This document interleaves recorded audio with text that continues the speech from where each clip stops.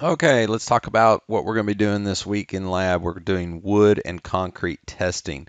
Now, we're going to talk a little bit more about wood in this lecture because we've already talked a lot about concrete and what goes into making the concrete samples, as well as we've already made the concrete samples, and all we're going to be doing is testing those concrete samples and then doing our reports. So pretty much that's going to be covered in the equipment prep for the lab on this module. Let's focus a little bit about the wood and what's going on with wood as a lecture pre-lab aspect.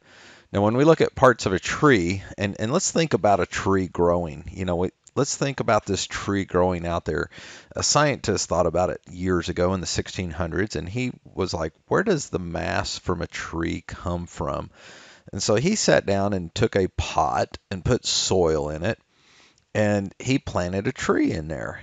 And so the tree grew. He watered it and he grew. And he initially weighed that pot with the soil and he knew how much it weighed. And he was curious, where does the tree get its mass from? And so after several years, he weighed the tree minus the soil in the pot. And then he measured the pot and the soil and found there was a very small amount of weight difference in the original weight of the soil and the pot, very minimal. And yet the tree grew enormous and had a lot of mass. And so he's like, where did this mass come from? And at the time he thought it was from oxygen. But over the years we've learned it's not from the oxygen. In fact, it's from the carbon dioxide in the air that we breathe. And so there's a carbon chain that goes around and how carbon is made in its life cycle, just like the life cycle of water coming from clouds and rain, going to rivers and evaporating, going back up. So we have this life cycle of the CO2. And the CO2 goes into the tree, and we have our photosynthesis that goes on, and that each year we're going to see a growth of that tree, and that's going to be represented in terms of rings in that tree. So in the center of the tree, we have the heartwood here, the first few rings that we see. And one of the things you need to remember is how many rings do we expect a tree to see each year? And the answer is going to be 2 rings. You're going to have a lot of growth in one season in the summer years, and in the winter, very minimal growth, very change. And so we're going to have a lighter and darker rings develop representing an annual growth of that tree. And again, how much light the tree gets, how much water, all that can dictate how much the rings are going to be spaced apart. Okay. And so as the tree grows, it keeps growing outward, we're going to see things called the cadmium layer out here, the vascular. That's the live section, the most current growing section of the tree. And eventually this section just kind of is there. It doesn't really rot because it's protected, but it's no longer really the main living portion of the tree, whereas you have the different layers of bark out here that we want to protect that inner wood with. So we're going to see that tree grow out. And if we go out here and we do something like cut boards, we're going to have a section of the board that's called the pith, that's the center, and we're going to see them cut boards out in terms of that board. And what I've done in lab is we've taken wood. I went down to Lowe's and bought you guys some wood, and we've cut samples out. And I tried to get samples without this pith. I wanted to get nice grains in the wood so we don't have the problem that we have with the pith in here and having properties change in a lot of different directions. So maybe we'll have more defined properties by having the grains aligned a little bit better. And we'll talk about that here in another slide. Now, some words you need to remember, and we probably covered this in the material science lecture portions. We have anisotropic and isotropic. Now, anisotropic is where the characteristics of that material is different in different directions that we measure. So wood is a good example of this. If we measure longitudinal, so when you see in the lab sheet we're measuring longitudinal, remember this slide, we're looking at loading in this direction up and down. If we're doing transverse, we're loading it across the grains this way.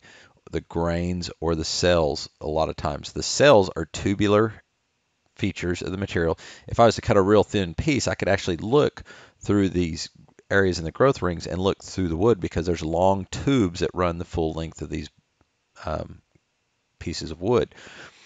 And that's going to tell us how the wood's actually made there. So we're going to see nice long columns in here. And then each growth ring makes new layers of cells here. So longitudinal, transverse. So we expect to see different properties depending on how we load this material.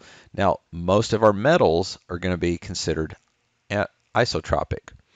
And that means the properties really don't change that much. That's not always true in all metals. If we cold rolled steel, we have grain alignment that can develop within a sheet due to rolling that sheet metal, and we could have some tendency to have different properties in different directions, and that results in, if I wanted to bend a sheet metal part and I cut it out differently, 90 degrees out of phase, the blank, and I go bend it, I will get different spring back and different bend tolerances. And so that's going to put a process variability in the making of that material, which I probably don't want to have happen. So if I took a piece of steel that's been hot rolled, it's probably going to be isotropic, and the properties would be the same in any direction. So sometimes if we cut samples out of parts, we need to specify how that came out of the part and how we're going to load it, so we understand what the properties are going to be if there are differences. Now, new growth versus old growth. If I was to go look at some old wood that was grown years ago, we're going to see that it's going to have tighter grains on here. Each year, again, 2 different colors for 1 annual growth versus this new wood. Look at the spacing on these things. This tree grew really fast in a lot shorter years than this one. Well, we're looking at that as a return on investment. What if I can 10, 20 years, 15 to 20 years, I could cut the tree down and sell that wood at a profit and then come back and replant. Versus this tree, this old growth, it's going to take how many years? So I want a return on investment. I'm happy with this. You're seeing also that we've cut a lot of our old growth down, and now we're with new growth wood. So we have different species, different specimens, and we would go out there and look at that. And so does this have the same properties of this? Probably not. And so we're seeing a lot of differences in the quality of the wood. Now, when we go buy wood, and I went and bought some wood, and then I cut some samples, and I went in and tested the moisture. So this is a moisture meter, and you'll be using this in the lab. And one of the things you need to be careful is these are going to have really sharp points on them. We don't want to bend them or stab your buddy with it and see if they got any moisture in them. What we want to do is put this into the wood slightly, and it's going to tell us the moisture content. So when we bought the wood, we were about 11.7% of moisture content in the wood. That meets spec for the boards. Now, over time, that board can dry out. And as that wood dries, it will shrink. Okay, again, anisotropic materials, different properties, the shrinkage in different directions will change. And I actually cut all the boards the same length. When you guys get the boards, notice there's dimensional changes. And a lot of that came from the shrinkage, because what I did is I put this wood in a drying oven here. And so I put the samples in the drying oven, and we dried them at 100 degrees for, I just left them overnight in there, so a good 12, 14 hours. And these tested back dry then. And so the materials shrunk, and so the dimensions changed a little bit. So you're going to have to really measure those dimensions and put them in your lab sheet. But we have samples again here where this is going to be transverse loading, because we're going to load it from the ends and put it in compression. These here are going to be longitudinal, where we're coming in there. And I tried to get boards that have somewhat similar grains and cut the wood where it's somewhat apples and apples in the spacing of the growth rings here. And we're working with Douglas fir number 2, and we're going to be loading those in lab. So that's pretty much it for this lecture. You want to watch the lecture on how we're going to go in there and test our concrete beams as well as these wood samples, and then take the quiz, and you'll be ready for lab.